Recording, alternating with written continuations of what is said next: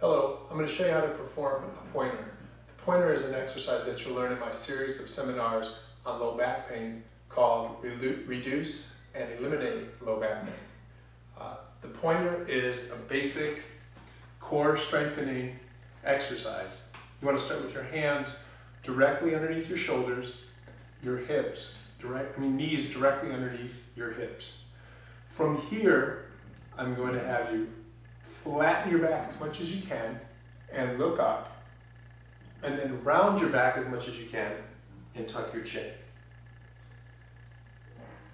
You want to do that 20 times, and after the 20 repetitions of rounding and flattening your back, you want to settle into the midpoint between those two extremes. And we're going to call that neutral spine.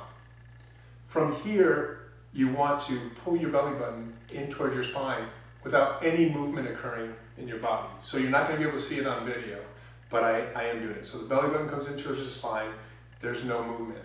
Okay, and you look straight down at the ground.